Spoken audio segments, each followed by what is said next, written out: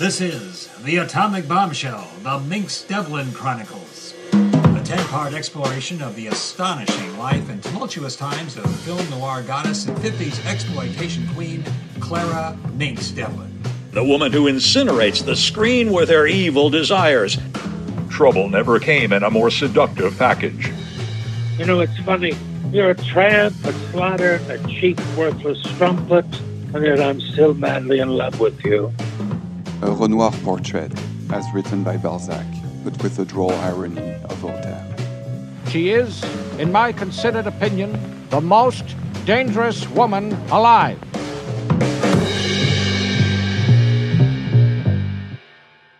I'm your host, Arlie Proctor, with my partners, Hazel Matthews, Skylar DeWolf, and the subject of our series herself, Ms. Clara Devlin. In our last episode, Mynx Devlin in Love, Part 1, she shared her history-altering romantic adventures with John F. Kennedy and Elvis Presley.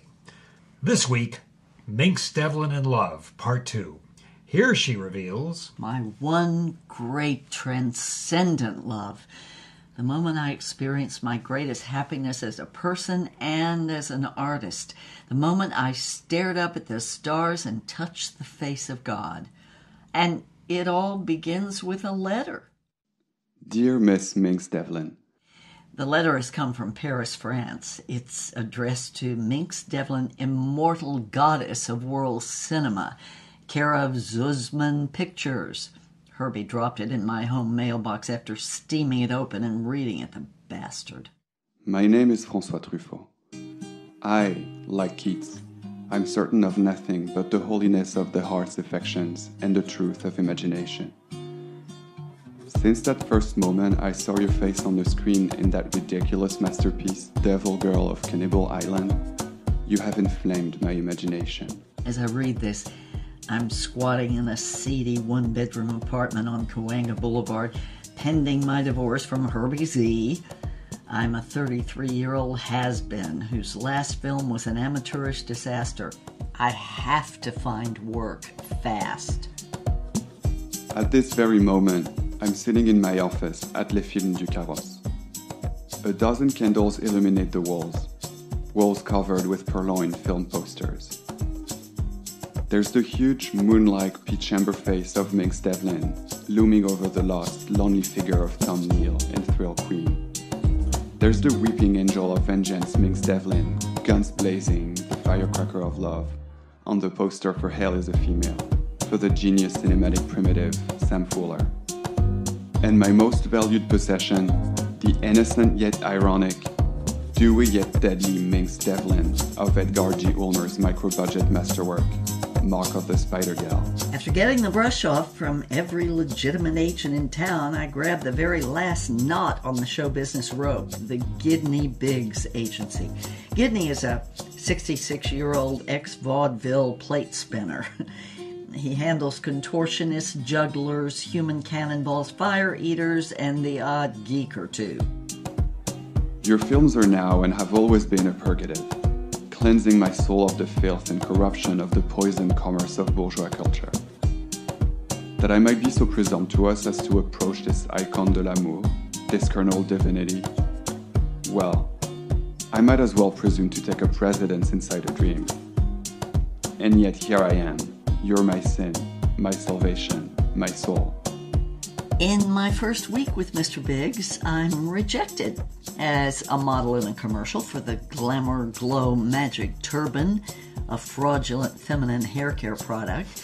Also, I'm rejected as a housewife in a one-day commercial shoot, romancing the line, "I can't believe there's no waxy buildup."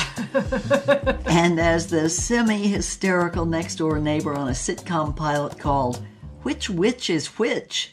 About identical twin witches played by Martha Ray. The same producer who propositions me tells me I'm too old for the part. Neither the show nor I get picked up. In October of 1948, I formed the Cercle Cinéman with some fellow cineasts, opening our doors to the public. You and your films were our salvation, Miss Devlin, and I mean that literally. One week we would starve to death with Sacha Guitry's Le Roman d'un Tricheur. The next week we would have standing room only for Jive Crazy. So I still talk to Jack Kennedy twice a week, but he's got his hands full getting the country moving again, so to speak, as if America were a bowel movement. As for my relationship with Herbie, he's still doing everything possible to monkey wrench the divorce. He won't show me his books. He won't cough up a single dollar he owes me from the movies we made together, which are cleaning up at drive-ins around the country. Oh, he does offer me $1,500 to play the lead in his next picture, Cinerama, a no-budget nudie cutie in the Russ Meyer manner about an amorous mailman with x-ray vision and a buxom babe referred to in the script as Sexy Cindy, Queen of the Pose magazines. I would rather starve. I will be in Los Angeles soon to confer with Mr. Alfred Hitchcock about a book project. Would it be possible to meet you for lunch? I feel as if I've been staring at this face of love since the beginning of time. And yet, an eternity would not be long enough to solve its sweet mysteries.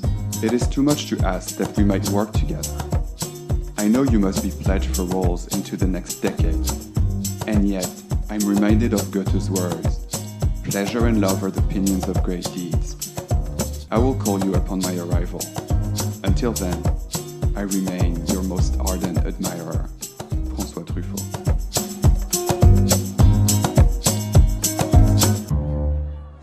Soulmate is one of those woo-woo new age banalities that infatuated couples hurl at each other to flatter themselves a month before the crockery starts flying. And yet, I believe we all have soulmates, and Monsieur Truffaut will turn out to be mine. We meet at the Smokehouse, a steak restaurant near Warner's. He takes my hand, looks in my eyes, and whispers, A Renoir portrait, as written by Balzac, but with the droll irony of Voltaire. a line from his review of Devil Girl. I smile and say, sorry, that film is a piece of merde.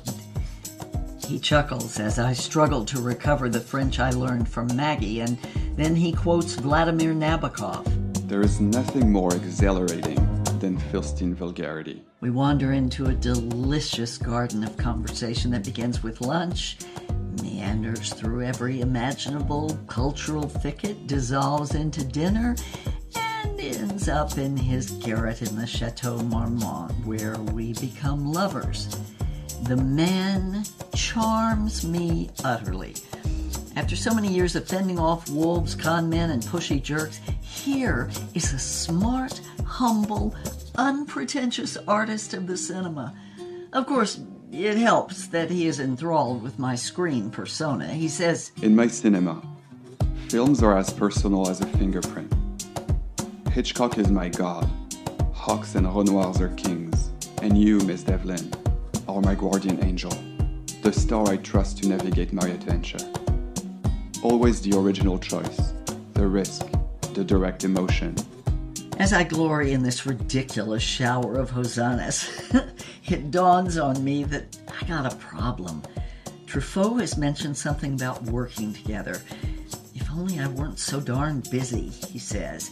How can I hint that I'm at liberty without letting him know how desperate my straits really are? So, you know what? I decide on the truth. Francois, I say, I'm 1 week away from a job as a cocktail waitress. He is stunned, outraged. He rails at the idiots, cretins, doltish mooncaps of world cinema who would squander an exquisite bijou like Mynx Devlin. As I snuggle in his arms, he conjures the movie we'll make together. He calls it l'ironie drôle, inexprimable, romantique des enchevêtrements, which translates really loosely as it is to laugh. I ask him what it's about. He tells me that it's about the sweet agony of romantic love. The heady whiff of perfume, the wicked, knowing glance, the sudden taking and the rough surrender, the lust and wanting and exhilaration and nauseated soul sickness and sweet hope and mortal grief. It's about the desperate, impossible desire to find and capture what can only be seen for a moment, like a soap bubble or a moonbeam.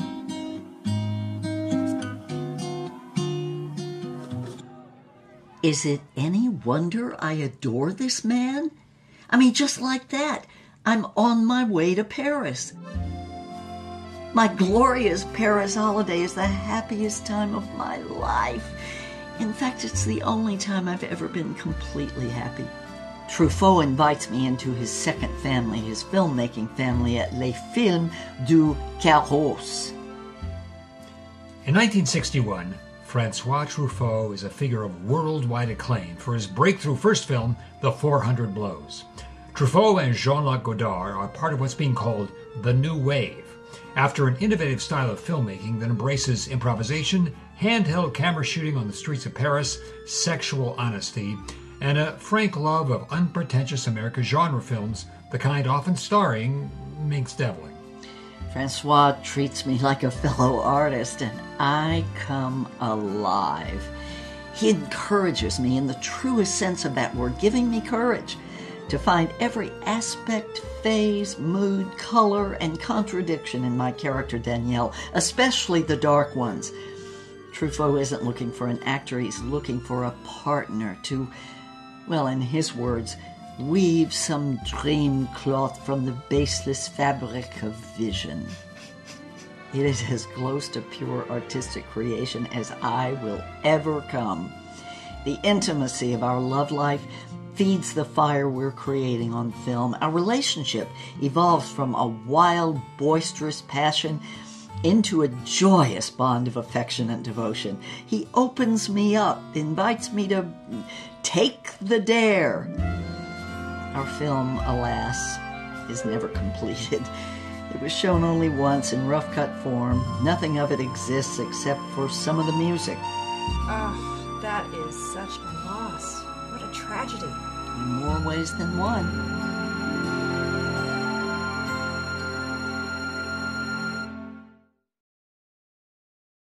I set out to find the man who destroyed my grandmother's dream and, with it, her happiness. And I found him, but Mynx did not want to meet him. I was afraid that if I were to meet him, I'd either kill him or he'd kill me. Gaston Honfleur Foudando is a squat 82-year-old, unlanced boil of a man who forced me to fly to French Guiana to interview him. It's hard to believe this snarling misanthrope was one of the first producers to take a chance on the new wave filmmakers of France. The Truffaut-Devlin collaboration was to be his second film. The first was Jean-Luc Godard's A Useless Romance. Foudando currently works at the Camp de la Transportation at Saint-Laurent-du-Maroni as a tour guide, and this is where French convicts, including Alfred Dreyfus and Henri Papillon-Charrière, arrived before they were assigned to one of French Guiana's notorious Devil's Island penal colonies. We spoke in his very leaky, weather-beaten 1949 Spartanet trailer coach, and here are his memories of making this movie and his memories of Mynx Devlin. I was, of course, dead set against Truffaut's hiring of Miss Devlin. I assumed she was a cheap baggage, another of his mindless infatuations with all things American. He engaged her and coaxed me to come to the shoot. I was used to women falling at my feet, but she treated me like dirt. I was shocked. No one treated me like that, especially a mere movie actor. I stalked off and showed up the next day, and then the next, becoming a regular visitor to the set. Every man wants what he can't have, I guess. And the more she spurned me, the more I wanted her. It was as if Miss Devlin were the sun, and the paralytic vigor of her allure exerted a gravitational pull that kept me circling her, never able to capture her, and yet unable to break free. Truffaut loved to torture me. I'd never been in the thrall of such a powerful emotion, and I couldn't even work up the nerve to speak to the girl, me, the man who controlled hundreds of millions of francs, who stared down industrialists and terrified bankers drenched in cold sweat at the thought of talking to a woman. And yet, my heart quaked when she walked by and snubbed me. Filming was nearly complete. I had to make a move or I was going to self-immolate. I was consumed with the idea that all future happiness depended on capturing this butterfly. I finally got her alone. It was a Sunday, early spring. I rented out a pleasure cruise boat to travel the Seine at night. I hired my friend Stéphane Grappelli to put together a new version of his hot club and serenade Miss Devlin with Gershwin medleys. The finest food, vintage champagne. I was ready. Miss Devlin arrived wearing one of those little black dresses designed by Coco Chanel. It was an astonishing creation, demure yet more brazenly erotic than nakedness. It revealed her regal neck, her elegant arms, and her astonishing legs shod in matching black high-heeled pumps. Emboldened by the bubbly, I suggested we repair to the boudoir. Oh, this was tricky. I had perjured myself to win her company. Once the lie was revealed, oh, what then? Now, does this ring true to you? Well, we're all entitled to our version of the story. Fuddles had lured me on this boat with an irresistible lure. He told me he had the greatest script ever written, the dream role for a woman. A free adaptation of Madame Bovary set in modern-day France, told from Emma Bovary's point of view, finished by Albert Camus. Right before he died in that tragic car crash, the great Renoir himself had agreed to direct. It was a fantasy masterpiece that existed only in my imagination. He told me the script was below decks. I figured he might try to jump me, but I thought the risk was worth it. I mean, Renoir directing Madame Bovary from a script by Camus? She walked down the stairs before me. I was more than slightly pifflicated and twittering like an aspen leaf when I inhaled an intoxicating draught of her perfumed coif, Vol de Nuit. Oh, I can smell it even now. I was a goner. I staggered to the bedroom, fell to my knees, and revealed my fraud. There was no script, of course. My entire goal was to seduce her, to conquer her. Instead, I was prostrate before her. I told her I was intoxicated with her, I needed her, and I wanted her. I fumbled in my pocket and produced a 5-carat heart-shaped diamond ring, purloined from my wife's bureau. I told her this was my first bestowal, that if she became my lover, she'd never lack for a thing. I'd do whatever it took to capture and keep her heart. Another lovelorn wrench raining gemstones upon me in the grip of some romantic rhapsody where I am goddess, redeemer, and he is supplicant seeker. No thanks, Fuddles. Find yourself another goddess. Fuddles. How I hated that nickname. That baboon Truffaut first called me that. When Miss Devlin snubbed me and spat out that Tontwell, something just snapped. I lunged at her, grabbed her wrist, and threw her down on the bed. A terrible rage exploded in my chest and roared in my head.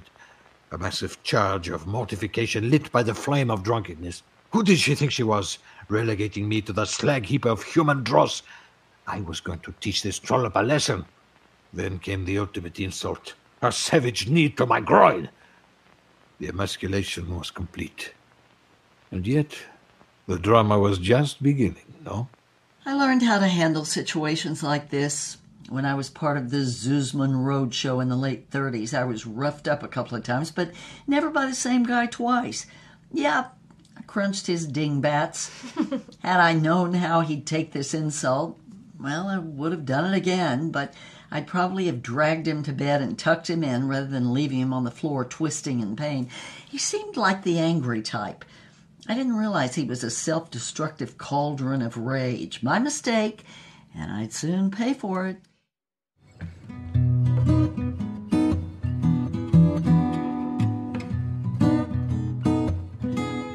We're taking a very brief break in order to muster every ounce of persuasive firepower we've got to prevail upon you to go to richlyspun.com. That's richlyspun.com. and donate just a small amount of money, a pittance, just what you spend during one splurge at Starbucks to support this podcast. You know you want to, and Lord knows we want you to. So who's stopping you? No one. Do it now, even as we return to The Atomic Bombshell. So now we come to the screening of the rough cut, and Clara, I've read every word of your journals, and my favorite passage, actually, what do you think it is?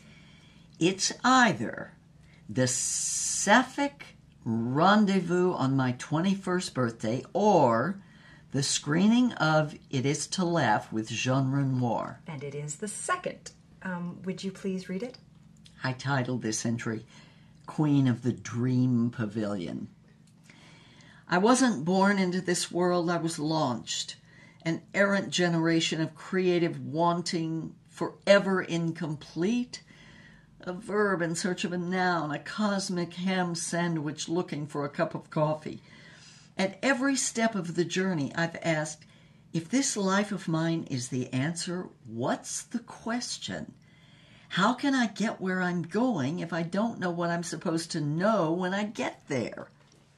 Well, tonight I get there, and how? Now I know what I didn't know I wanted. Now I know what it's like to be weightless, transparent, vivid, drunk with ecstasy, a question mark stretched to an exclamation point. At exactly 8:44 this evening, our merry band of anarchists gathers to view the first rough cut of our little cinematic charade. And Fuddles is there, of course, since he paid for it. He stares at me. I ignore him. I sit at Monsieur Truffaut's left hand. At his right, his mentor, Jean Renoir, perhaps the greatest filmmaker ever, certainly the most affable genius I've encountered. Truffaut introduces me to Renoir by saying, "She's more than an actress. She's my muse." The lights go down. Truffaut's small hand is a clammy, cold glove when it squeezes mine for good luck. For 2 hours and 47 minutes, I'm living inside the dream we've all created together. Yes, it's 40 minutes too long, but it's a pip. Like a dream, it's both maddening and mesmerizing. It's not a comment on human behavior or an idealized version. It's human beings as they are, crazy, contradictory, willful, and opaque. It never explains itself. It just breaks your heart. As the lights come up, tears are streaming down my face. I can't tell if they're from laughing or weeping, and I don't care. I am bereft that it's taken me my whole life to achieve a single moment of honest emotion on the screen, and I am filled with joy that I seized this moment so my lover could capture those emotions on film, where they will live forever. After the screening, the great Renoir embraces his spiritual son and addresses our group, and he says, "It takes a great lover of life, a true romantic, to report the savage, unsentimental truth about love. My friend and colleague is a creative wonder, compelled to report the heart's deepest secrets with an honest, unflinching compassion." Now he turns to me. "And while this marvelous film will confirm his abilities, it will reveal yours, Miss Devlin. A magnificent artist at the height of her powers. Your work has the heat and fervor of a first love's first kiss, heedless of risk, all prudence thrown to the wind, nothing held back. You invent with the unfettered joy of a child. In this great, amazing pavilion of dreams we call cinema, you are the new Erato, sweet muse of poetic love." Well, we all repair to a local cafe to bask in the afterglow of the screening. I don't remember the meal. I just remember wearing the accolades of Jean Renoir. Jean rules of the game Renoir. Jean grand illusion Renoir, like a mink coat, making a diamond necklace out of the stars and drinking the moon like a bottle of wine. As the sweet memory of that film plays and replays in my mind, it strikes me it's the first time in my life that I've been able to create without fear. For the first time, I really feel like I know what I'm doing, and that what I'm doing is actually worth doing. I toss my head back and hoot with laughter. I am made at long last.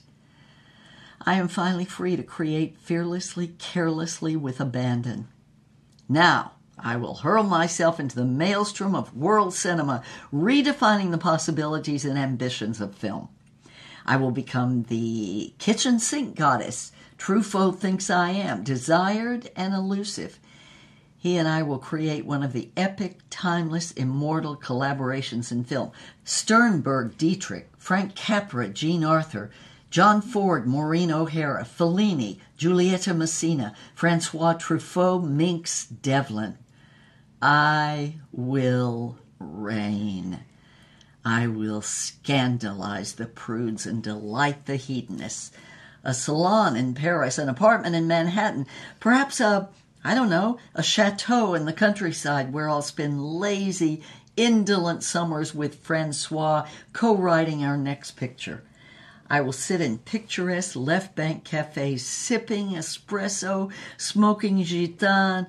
I'm hooked. Dismissing journalists and flirting with my many admirers. Sullen, savage writers, wild-eyed, paint-splattered, free-spirited artists, crazed, absinthe-sipping poets, funny, hip, night owl, jazz legends, incredibly handsome, hugely rich, insanely possessive film stars. Maybe, I don't know, even a politician or two. Not the president, no, but prominent enough to bring down the government if we're discovered. I will live life for its own sake. Yes, I will thaw the frozen echo of the silent voice of God. I will use myself up, flame the candle into a puddle of wax. And when I'm in my 90s, I'll be a cranky old crone dressed in a billowy purple caftan with a huge paisley scarf and sunglasses. I will sit center stage at celebrations of my films and tell the outrageous, unvarnished truth about my work, my lovers, and my life, and even I will be amazed at what I've done.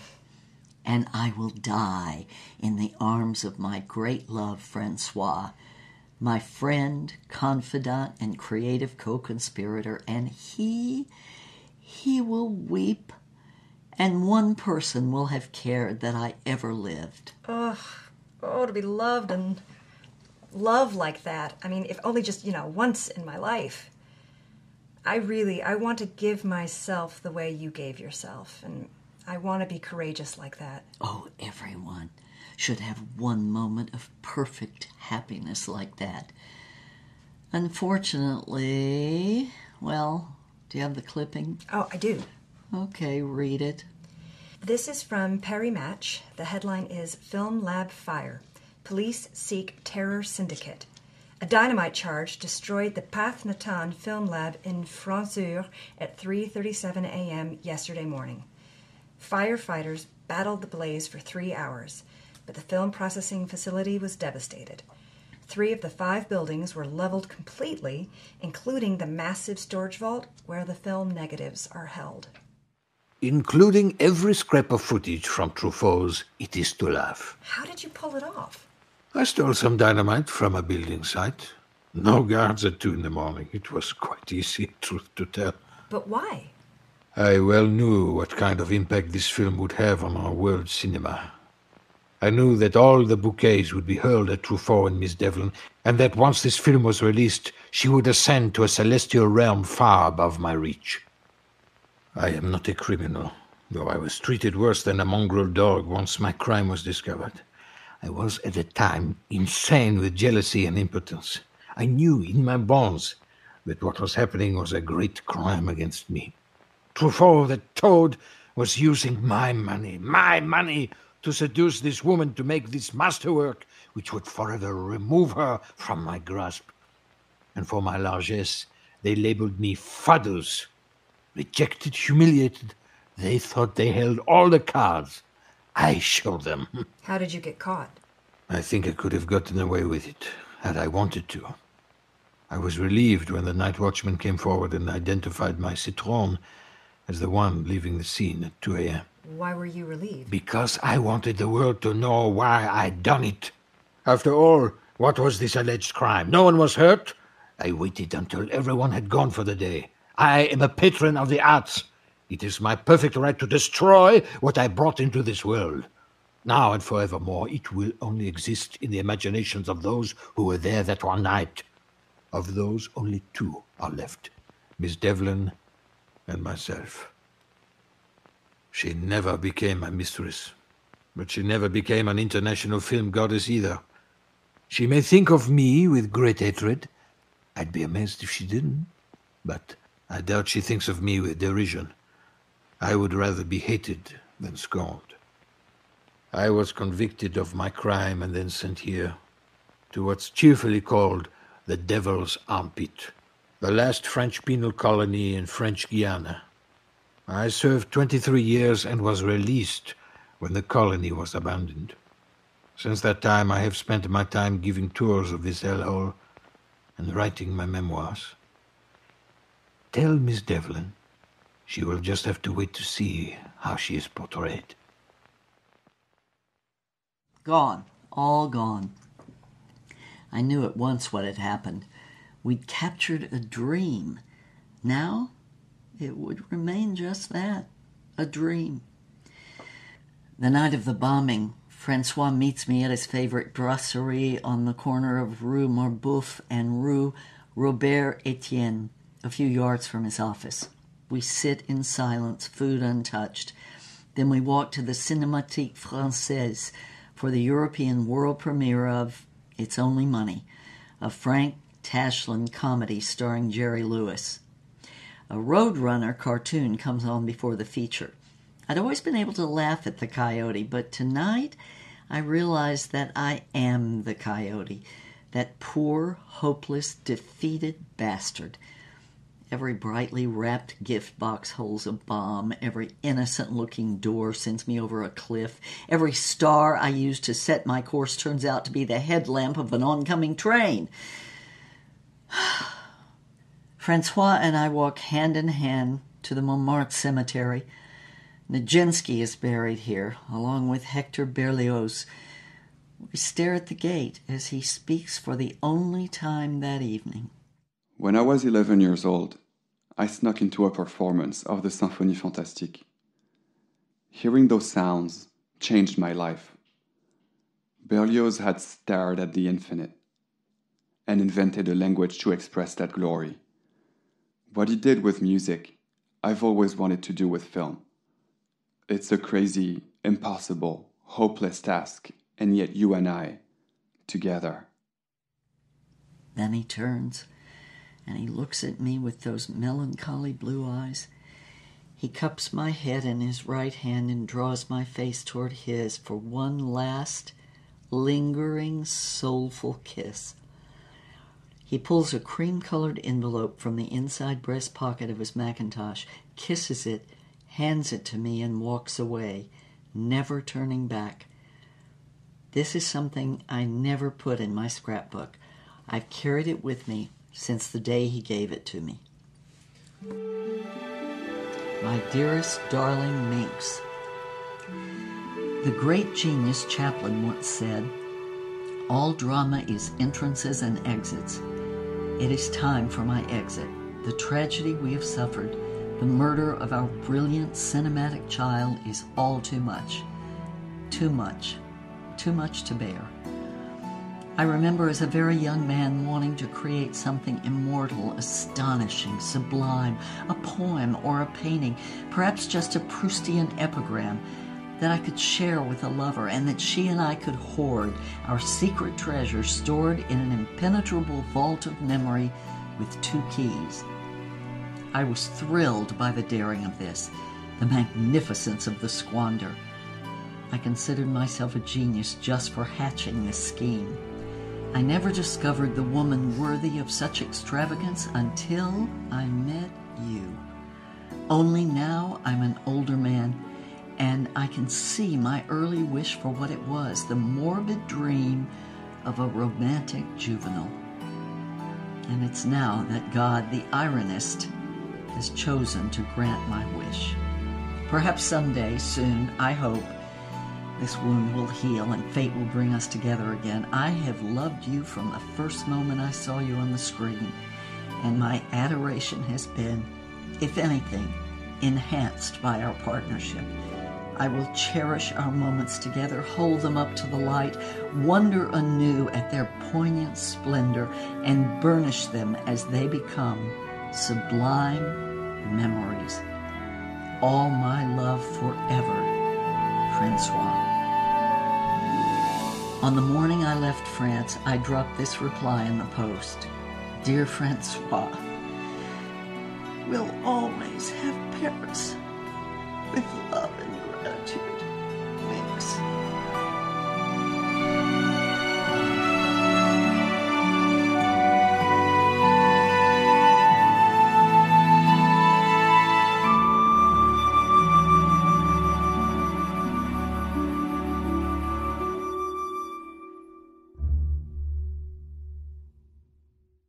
After you return to America and you bail JFK out of the Cuban Missile Crisis and whoop it up with Elvis Presley, Francois Truffaut makes what many consider to be his greatest film, Jules and Jim, a singular romantic drama starring Jean Moreau and Oscar Werner about a tragic love triangle.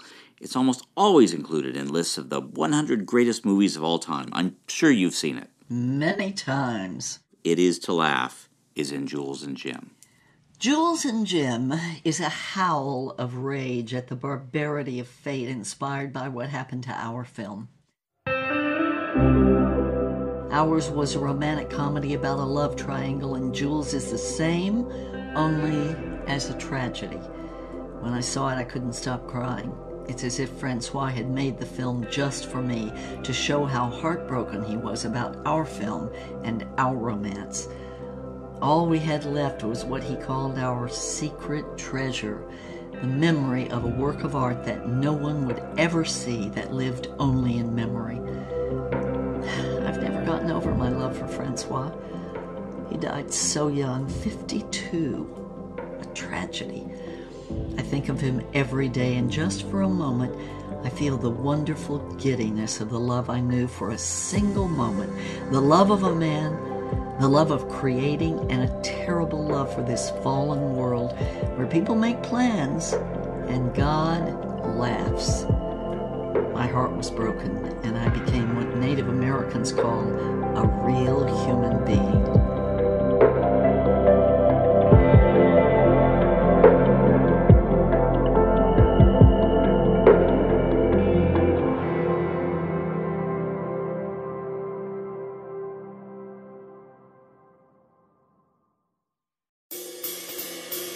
The Atomic Bombshell, The Mynx Devlin Chronicles, is produced in Hollywood, California by Tales Richly Spun. This episode is directed, produced, and edited by Matthew Solari and written by Arlie Proctor. Co-producer Kevin Whitaker, artwork by Rowan Proctor. Special thanks to Caitlin Mulder, Stephen Smith, Nancy Linehan Charles, Francois Aubrey, and Piot Michael. Please visit richlyspun.com/Atomic Bombshell to find books and movies that illuminate the epic French cinematic new wave of the early 1960s led by Francois Truffaut.